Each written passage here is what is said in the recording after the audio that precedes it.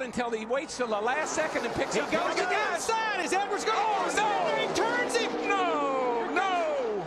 Oh, and that destroyed the front end of Newman's car. No! Edwards will not make it to the flag. Oh, Brad Keselowski won this race. Let's take a look, Mike. Carl Edwards, he opened it up just a little bit. Yeah, I'm not sure. I think this is a hard lick right into the fence. I mean, that car, that looked like Bobby Allison did here in 1987.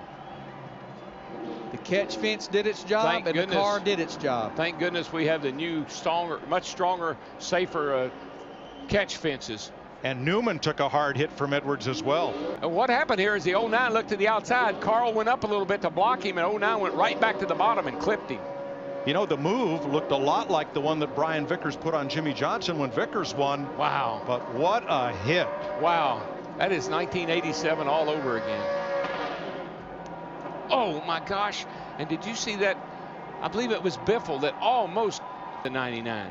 But watch. The 09's going to look to the outside where he already has.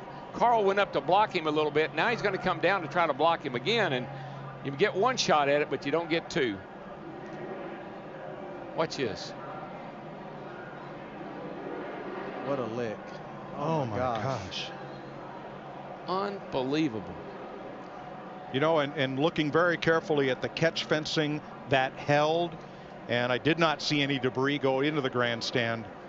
And that certainly is unbelievable. It's very gratifying to see. Well, wow, I didn't know it was going to be this wild. Run, you're the three back from him. This is from Carl's onboard camera. Inside 09.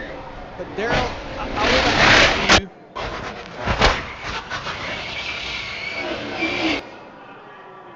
And from Dale Jr.